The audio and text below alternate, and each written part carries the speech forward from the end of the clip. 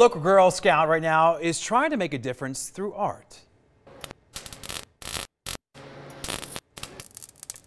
Well, Tahoe Mac learned about the Tule Springs fossil beds earlier this year and also the efforts to clean up trash in that area. The animals that once roamed that land include mammoths as well as saber-toothed tigers. So Mac decided to make a sculpture of a mammoth using trash collected from the area to show just how big the problem is.